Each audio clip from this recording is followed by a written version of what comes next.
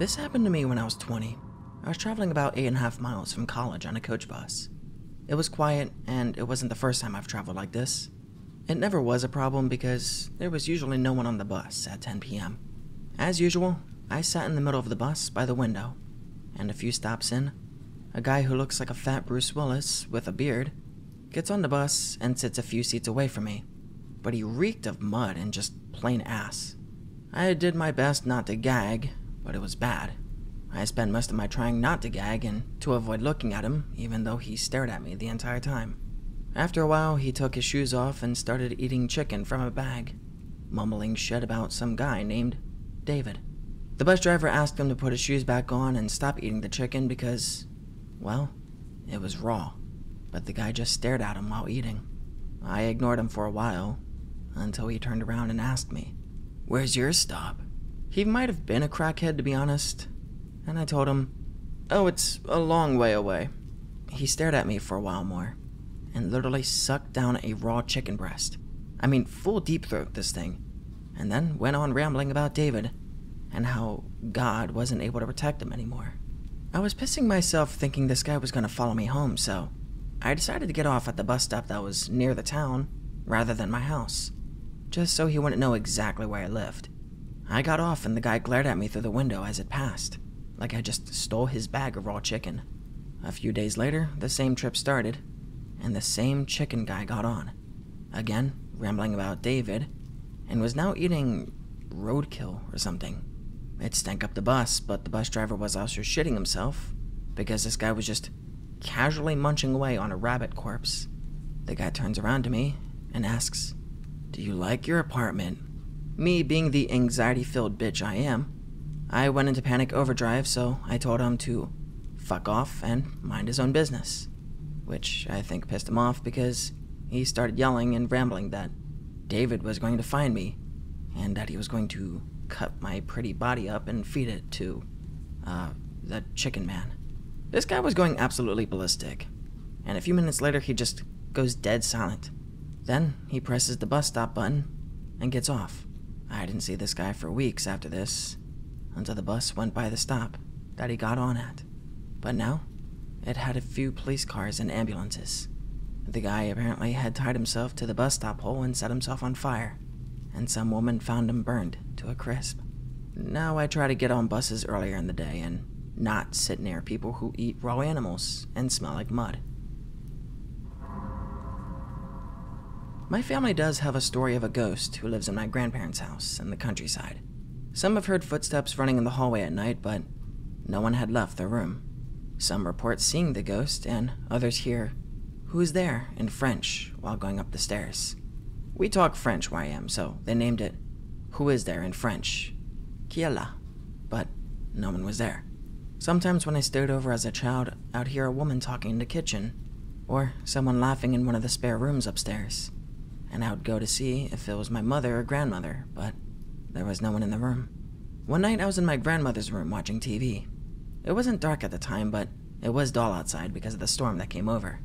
My room was pretty bright at the time, and I was sitting watching some movies, and the door to my cupboard opened.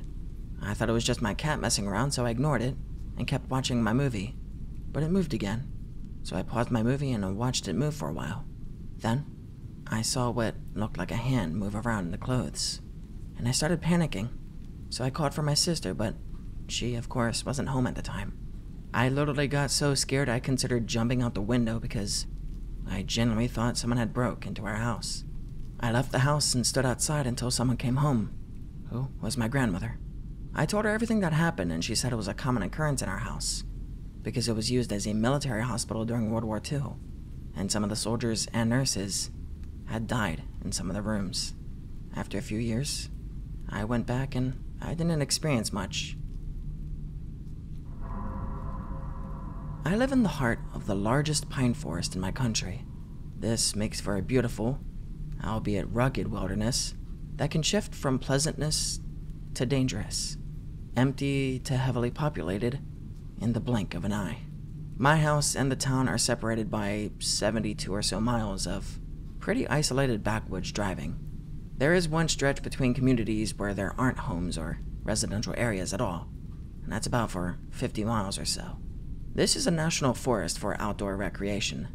The only buildings are ranger stations and one observatory that is pretty far back into the forest. The observatory has many weird legends about it, like being privately owned by the RSPP. They look after animals and shit. My dad was driving between towns in this very isolated span of woodland when he came upon a kid walking down the roadway. He looked to be maybe 15.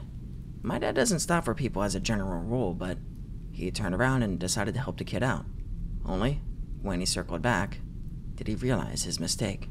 The person wasn't a boy, but a small man, close to his age, about the mid-30s. He had boyish characteristics, but he was dirty and strange. Even his clothes were weird, almost too plain, as if handmade. He tried to get in the car, but my dad kept it locked. He questioned the guy for a bit, and learned that the man believed he was an android, trying to make his way back to the colony. He explained there was a camp of homeless people, what he called vagrants, that were being reconfigured into androids. These androids weren't allowed to drive or interact with humans as a whole. That was not unless they became separated from the rest of the colony. This wouldn't stand out as strange if not for all of the other stories I've heard about this place. A ramshackle place with plywood buildings and other roadside trash, coaxed into shelter. Cult and commune are the usual labels, and word is, they all dress exactly the same. This short story is more about my friend who works as a bus driver around the towns. He's a day bus driver in the cities in my country, and picks up people from different parts of the towns. A few weeks ago, he was doing an evening route. The bus was empty because he had just started his shift, and every so often, he's looking up at the screen that had cameras around the bus for safety reasons, and he kept seeing someone in the seats, just behind the driver cabin. And when he went to look to see if someone was on the bus, because he thought it was just his friend fucking with him, but it wasn't. He passed it off as a digital malfunction or something, but every day, at the same time, it would be there. So, now, he sits and talks to it when the bus is empty. I saw this around 30 to 40 feet off of a hiking trail through a forested area, where the entrance to the trail started in a residential neighborhood. The entrance was probably half a mile or so from where I saw her.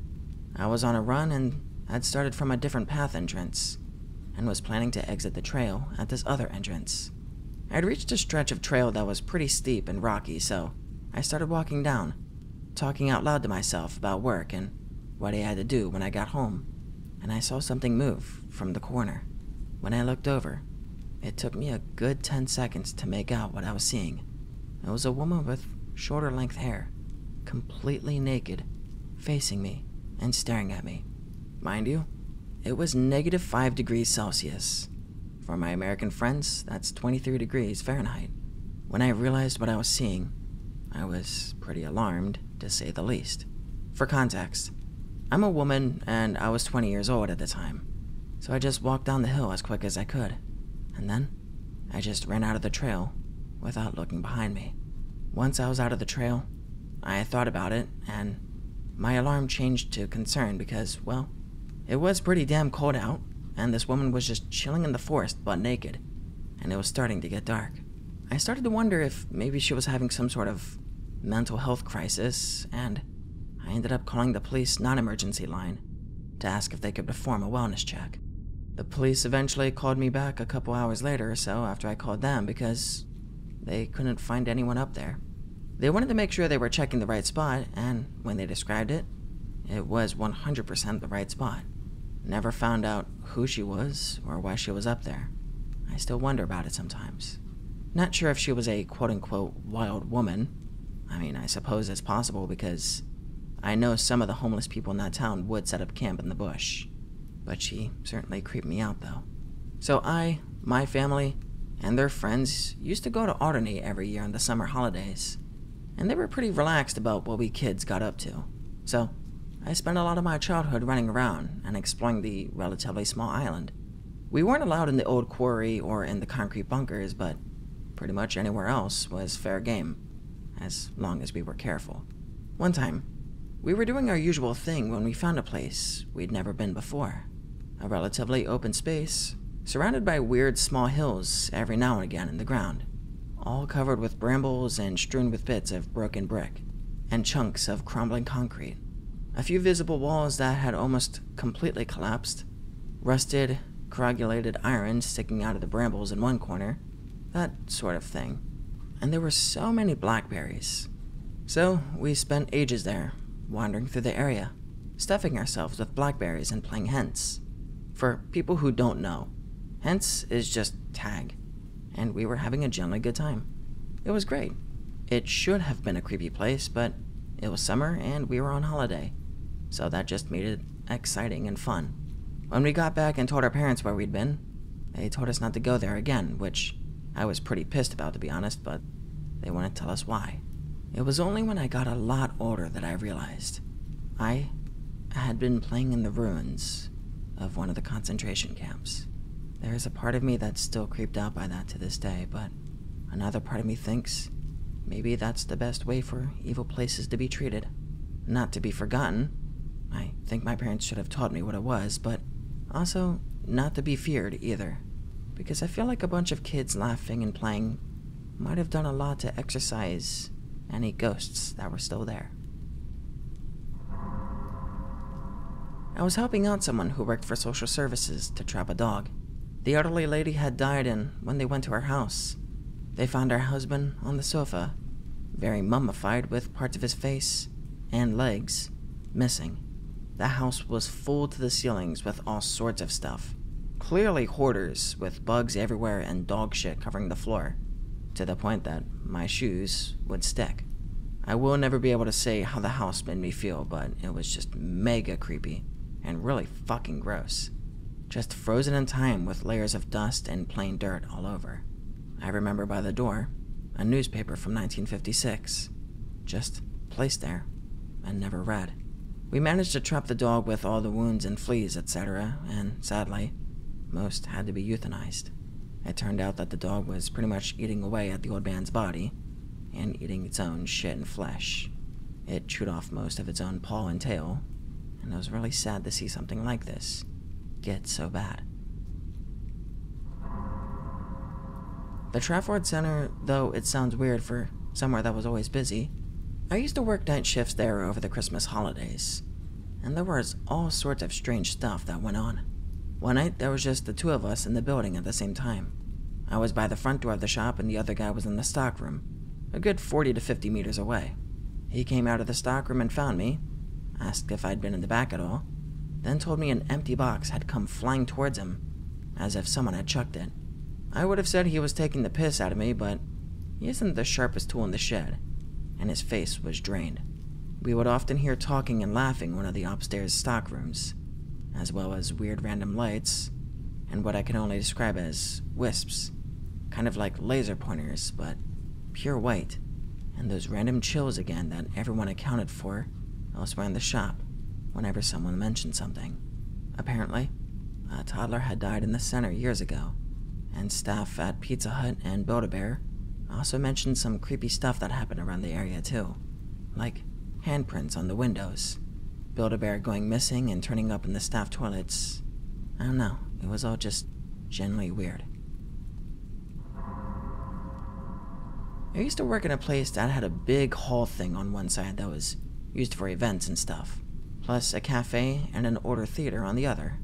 The hall thing is modern, the theater not so much, and both sides are linked by a long corridor with offices and storerooms going off of it. There's a caretaker's flat above the theater, but no one lived there, and it was used as a storeroom. People I worked with refused to go in there because it was creepy as fuck. Anyway, shift manager one day asked me to take some stuff up to the flat. I was new, so I didn't know anything about it. There was a narrow flight of stairs that led up to it, so I started climbing them and realized about halfway up that I was feeling a bit of dread. No reason. I got to the top, and by this point, all I could feel was the really intense feeling of dread. I opened the door, and the flat was well lit in the daytime, and it was used as a store for old theater props. Weirdly, it's not that creepy because it was well lit, but again, I still felt pure dread, and it was to the point that the hairs stood up on the back of my neck. I dropped off what I had to take up there, and I went back down the stairs. The feeling of dread slowly passed as I made my way down the steps. I got back to the cafe and everyone just looked at me. It was a bit weird. Someone finally broke the silence and said, "So, did you see the ghost up there?" I kinda exhaled in relief and told him about the intense dread, but that I had not seen a ghost. Other staff members then started sharing their experiences of the flat. I worked at an event a few months later, and it was a late night/early morning type of thing. We were cleaning up and restocking, and I found myself walking down the corridor that linked the two sides of the building. It looked out over the sea, and the sun was coming up. It looked lush. I stopped to take a photo, and the picture was covered in orbs. It was very early morning, so I noped the fuck out, and I deleted the photo. Fuck that place, man. There was a place near my old house called Overton Bridge. A really cool place to visit if you like historic buildings and such anyway. For years, since the bridge and house were built there were stories about dogs jumping off the side of the bridge because, apparently, they heard the ghost lady who haunts the bridge call them. Once, me and my friend were high going on a walk on the trail around the bridge. We saw a woman walking along the bridge in a white dress. My friend and I were probably tripping balls at the same time, but we had both seen this ghost bitch walking around. A few years after this, my mate took his dog up to the bridge, and it jumped off and died. He was devastated and refused to ever even pass the building or bridge. A few years back, I was walking through the woods off of the made path a bit, and I smelled this really overpowering sweet smell. Being the nosy cunt I was, I went off to find it to have a look, and I found a dead body. The guy had clearly been there a while and was not looking too hot, all swollen and green and black with various runny bits. The local wildlife had also been dining well for a few weeks. I called the police, who told me to wait with the dead guy until they arrived. Being in the middle of butt-fuck nowhere, it took a while for them to arrive, and it got dark and I just sat there, in the dark, with a dead dude, for a really long time. Turns out, he committed suicide. For a long time afterwards, I had dreams about him, and he would talk to me and not say nice things, mainly about how he was angry that I had disturbed his resting place, and he wanted me to kill myself. Probably just my imagination, but all disturbing at the time. He still turns up in my dreams from time to time, and no doubt will be tonight after typing this shit. The dude's a dick. About 2 years ago, I was driving home from a family reunion pretty late at night, and the drive was about 2 to 3 hours long. I didn't stay the night because I had to be back for work the following day. Most of the drive was on roads with dense bushes and trees on either side. The real creepy ones that you see a lot in shitty horror movies. Anyway, I'd been driving about 45 minutes, and I was starting to get really tired. You know how sometimes you just suddenly become really tired, out of nowhere? Well, yeah, that happened to me. I knew I wasn't going to last, but I didn't come across any place that I felt I could park and safely sleep. After it became clear to me that I wasn't going to find a place to pull up, and that my tiredness wasn't going away, I did something very questionable. I pulled over to the side of the road onto the grass, behind some bushes, to try and hide my car from anybody else who was going to come past the roads that weren't empty. I came across another car every few minutes or so, and I made a mental note that the time was 11:22, and I fell asleep. Sometime later, I was awoken by a scratching sound. I looked at the clock, 11:50. The sound stopped after a few seconds, and because I was still extremely tired, I didn't bother looking around, and I simply went back to sleep. I was later awoken by the same sound, and it was now 12:40. This time, it really freaked me out because the sound didn't stop. The thought ran across my mind that it was just an animal inspecting the car, but why would it return almost an hour after it had left the previous time? I looked in my rearview mirror, and I just managed to catch a glimpse of something running away into the forest. Now, at the time, I thought it was the fucking hook killer. You know, the one that scratched a couple's car and then slaughtered the guy when he got out to investigate. Fuck that, I thought to myself, so I got the fuck out of there. There was a bend no more than a few hundred yards up the road, and As I came around to it, there was a fucking car, parked off the side of the road with the driver's side door opened. I slowed down just to look to see if anyone was in there, and there wasn't. Then I looked in the rearview mirror. I didn't see anything, and all of a sudden, this guy comes sprinting around the corner. He starts screaming at me, shouting stuff like, "Hey! Hey, you! Get the fuck out of your car! Now!" Well, I noped the fuck out of there, and I sped off. I never saw the guy again. So, more of the story, don't fucking sleep on the side of a deserted road.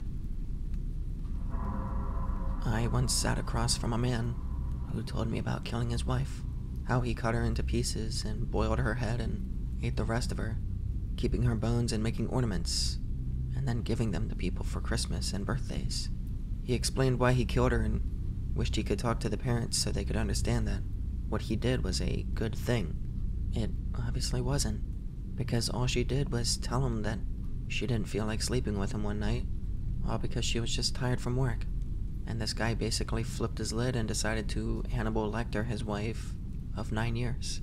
I sat with him for 40 minutes as he went into detail, and it was the most surreal 40 minutes of my life. I was sitting there like, what the fuck, man? But I didn't say it to his face because, well, I didn't want to be eaten by him. It wasn't a psych ward after all. The guy had just lost it. He's now medicated and such, and I haven't seen him in years, but fuck, it was not a fun experience. I used to live in the Burns Flats in Oklahoma. When I was a kid, my mom used to tell me stories about the native Indians who lived on the land. I was out playing one day and it got really quiet, and I started hearing chanting. I listened to it for ages, wondering what it was. Then my mom came outside and dragged me inside the house, panicking. And I was confused, like, what the fuck, Mom? And she told me about a tornado that was hitting parts of the town, and she explained that every time the town was going to be hit by tornadoes or bad storms, she would hear chanting, which was, supposedly, the spirits of the Indians warning everyone about it. It gave me chills for weeks after, but when I started living there as an adult, I realized it wasn't as bad because now I could get my shit sorted just in case I was hit by the weather. Oklahoma Native Indian ghosts saved my life, for real. Back in 2004, I was a young 17-year-old country girl in the city for the first time in college. One night, I decided I could totally safely walk back to my dorm at around 1 in the morning, despite not really knowing where I was. Of course, I instantly end up wandering around a terrible part of the city. Most of the streetlights are busted out, trash is everywhere, loud arguments from inside the dilapidated as fuck row houses. I wouldn't even want to be here in the middle of the day. A Ford truck drives up behind me and slows down so they're keeping pace with me for nearly an entire block. I look over and there are 5 unsavory looking guys inside. By this point, I was approaching an intersection, and they pull up, make a left, and stop in the street directly in my path. Motherfuckers. I'm completely shitting myself at this point, and I just stand there, right in front of them. My mind goes completely blank. I've never been this scared in my life. It didn't even make sense to try to run because they would have caught me without question.